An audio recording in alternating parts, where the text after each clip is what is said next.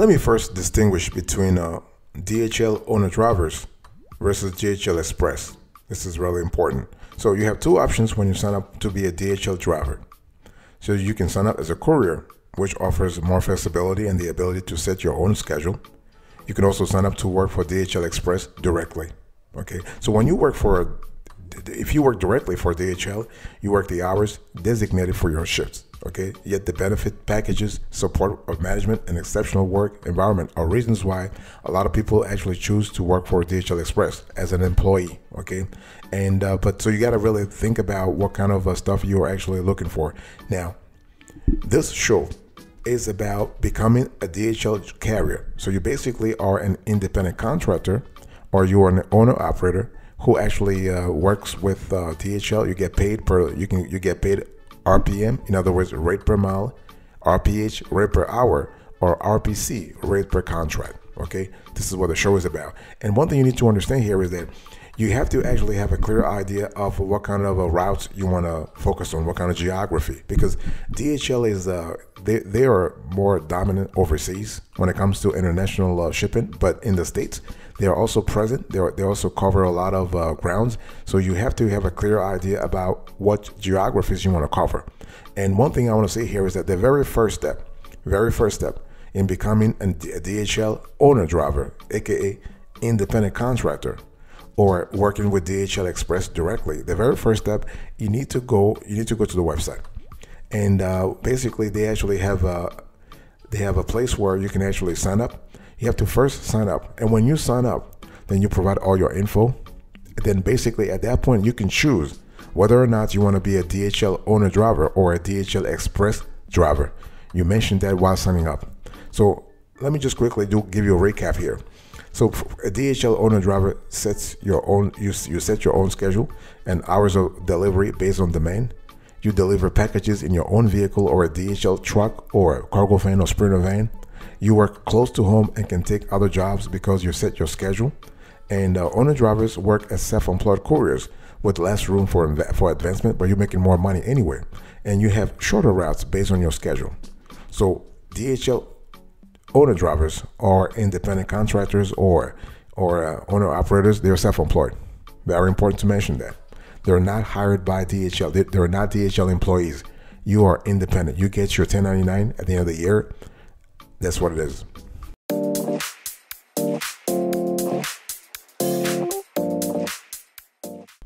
So when we talk, if you are trying to become a DHL owner driver and earn close to $130,000 a year, and I know when we give those numbers, we have some folks who will actually write in the comment section, yeah, this is not true.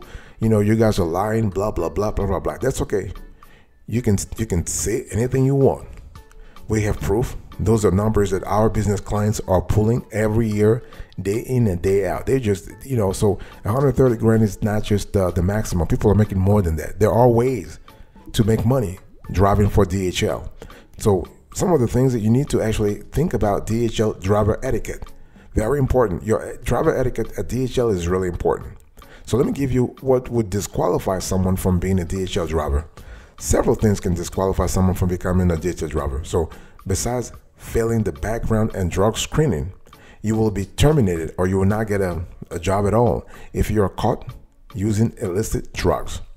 If you have felonies in your background, no matter the age, if the DHL finds out that those are related to illegal drug use, you will most likely not be considered for the job. So very important. Moving violations on your driving record are grounds for disqualification. Okay, your driver's license must remain valid and meet driving privileges standards.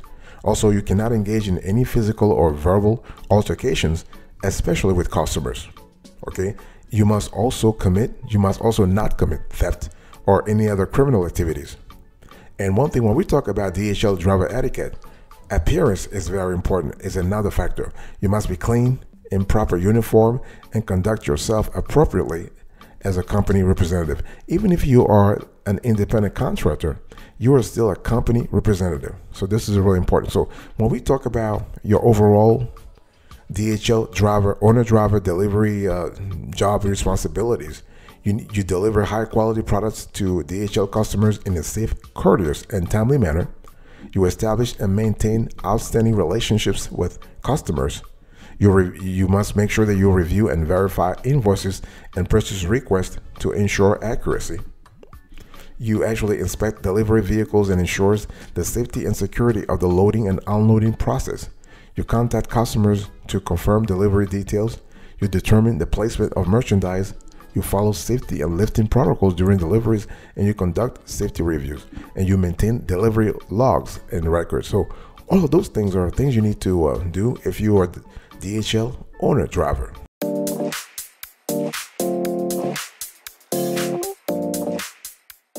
Now, how do you actually sign up for DHL? If you want to drive for them, make money, you have to. So as I was telling you before, you have to go to the website. So signing up to work as a DHL driver, as an owner driver, or directly for DHL Express is easy. And so signing up to become a DHL owner driver is kind of similar to applying for a job at the company. Let me give you all the step-by-steps you need to follow here, okay? So what I'm trying to say, it is the same thing. You follow the same process as someone who wants to work for the company directly. You as an independent contractor, as an owner-operator trying to make money on the side, you follow the same process. So you go to DHL.com. At the bottom of the page, under company information, there is a jobs link. It can be a careers link. Clicking on that will take you to their jobs page, okay? And you want to scroll down the page halfway, and you will see a section for job searches. Click on the find out more tab. So you want to scroll down until you see join us.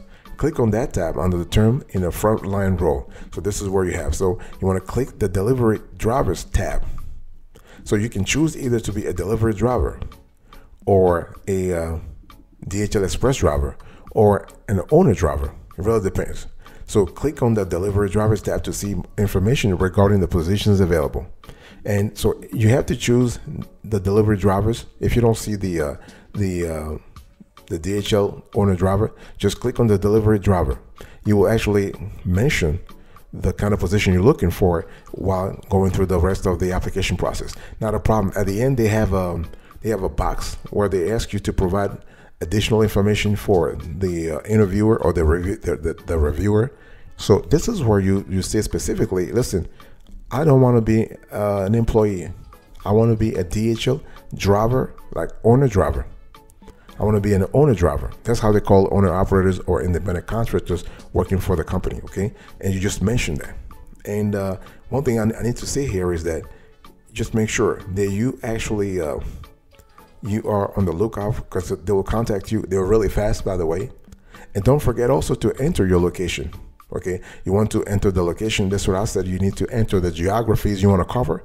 Very important. So yeah, okay.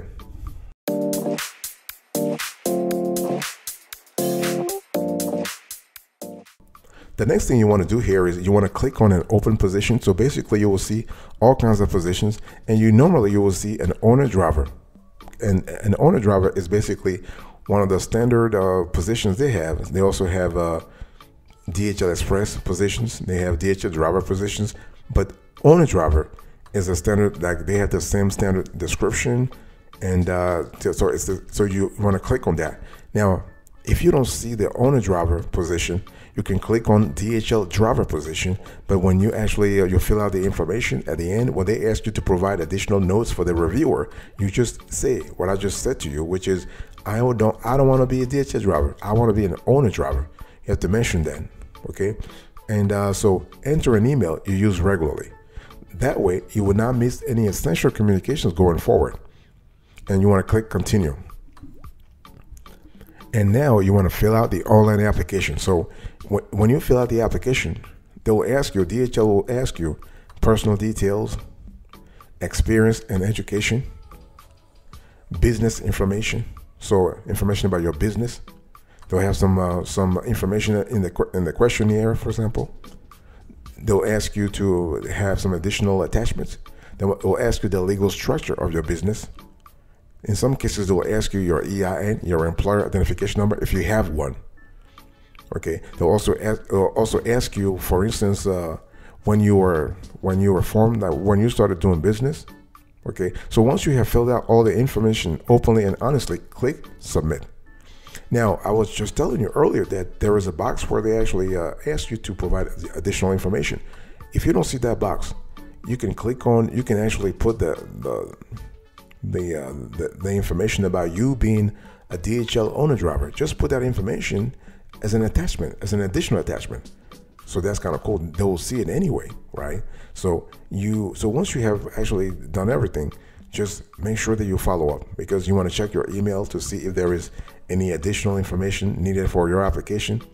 Make sure to check your junk folder in case emails have been filtered into that box. And it will also be a great idea to add the email address from the message sent to you by DHL to your contacts list. That way you can be sure that all future correspondence makes it onto your inbox.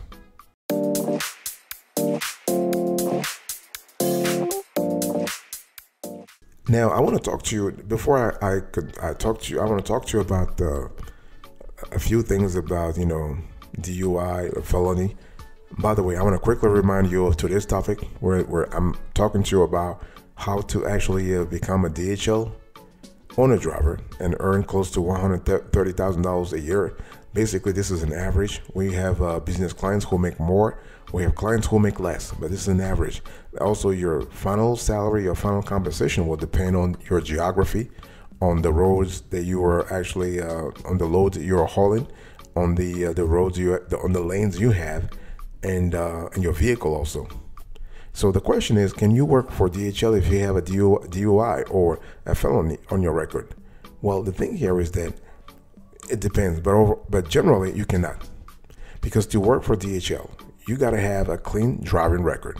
Okay, they have a very thorough, one of the most thorough background checks in the industry, and they have been doing this for 20 years, more than 20 years, by the way.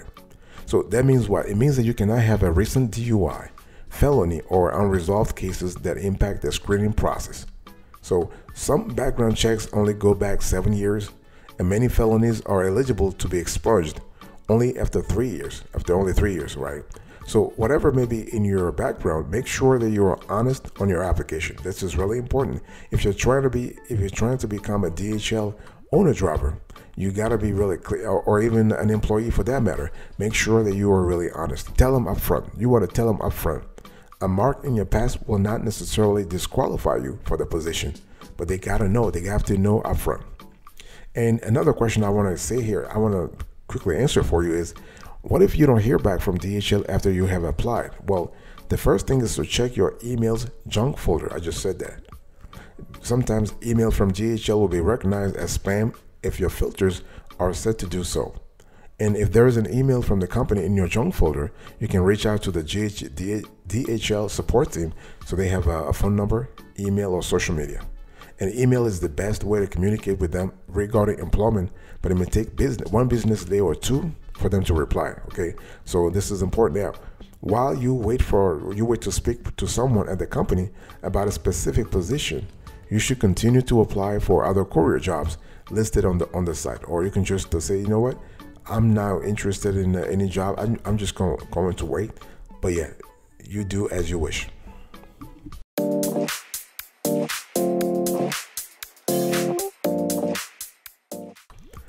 Now, let's talk about salary here, because, I've just given you some numbers. And again, as I said before, we know that people will actually be talking about numbers. People love numbers. And they say, you're lying. I can't, this is not possible, whatever. So the thing is, according to Indeed, the income range for a DHL driver is from $18.65 to $72.20, with an average salary per hour, of course, of $38.80. Okay, now the thing here is that you have to understand, you make more depending on your geography, the route you are actually hauling, the loads you're hauling, the route you're driving, the cargo van or the sprinter van you have, the box truck you have, the kind of vehicle you have, and the opportunities. Obviously, somebody who is like a cargo van driver who is or a DHL owner driver who is in LA is not making the same money as somebody who is in Teaneck, New Jersey. So you have to really think about that. You have to really pay attention to the geography when you actually think about salary, okay? And one thing you need to understand here is that when we talk about salary, as a DHL owner driver, you don't have any healthcare coverage. The company does not provide you with healthcare coverage. You don't participate in their retirement plans. You are on your own. So basically, you don't have time off, no, because you are an independent contractor.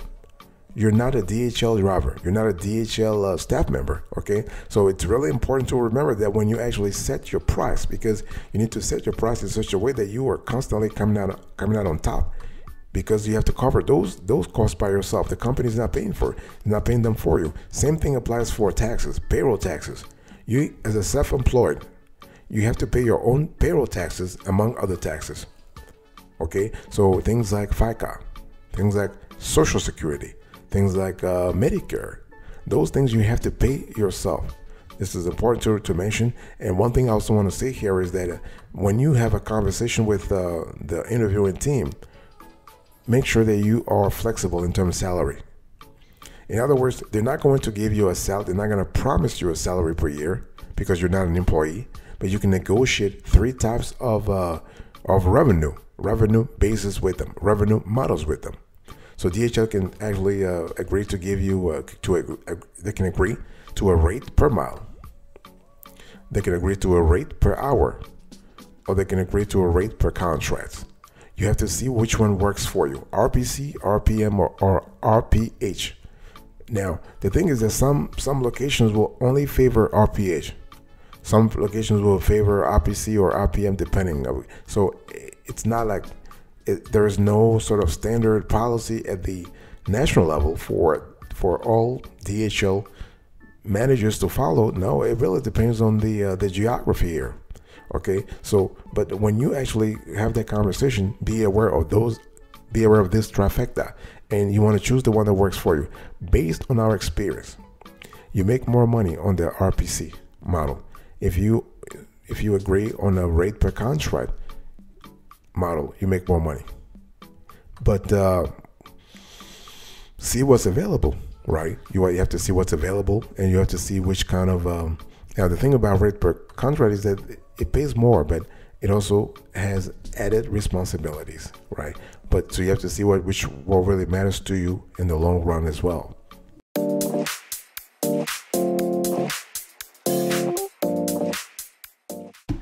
I want to quickly talk to you today, but before we close the conversation, I want to talk about what it's like to be a DHL delivery driver, what it's like to be a DHL owner driver, for example. The thing is that there are significant advantages to being a courier or driver for DHL. Whether you're an in-house driver or outside driver, aka DHL owner driver, you get a lot of freedom. You have employment independence, and you get to remain close to home. This is really important. Now, since DHL is a global company, you can move to nearly any part of the world. This is kind of cool. And now you do spend a significant amount of time driving, and you get to see many beautiful sights in your local community you might otherwise miss. You also get to meet a lot of people, customers, DHL customers, among others. And so you will work in the open air, and that's what we love. I mean, as a delivery driver for DHL, you get the flexibility to plan your day, and you experience variety in each day. And so you really, when you think about it, you never get bored. So this is kind of cool. Now, having said that, you need to know that if you are a DHL owner driver or a DHL delivery driver, you do experience significant challenges throughout the day. So be clear about the job. It's not like a job you're just chilling, whatever. You have to drive. You have to actually do a lot of things. But hey, listen, you need to accommodate those challenges. First, you'll have to find work that actually suits your schedule. If you're a delivery driver, if you're an owner driver, you get dispatched from the main I would say the main central board. That's how they call it at DHL, the DHL central board. So they send you every day or every week, depending upon the agreement you sign with them. They'll send you a list of loads to haul, locations, the delivery times, and so on and so forth. And it's up to you to actually have the right strategy. the right tool, the right mapping tool, the right lane optimization tool, for example, to make sure that you are able to deliver all those loads on time, all the time. This is really important, not just one time. It has to be all the time.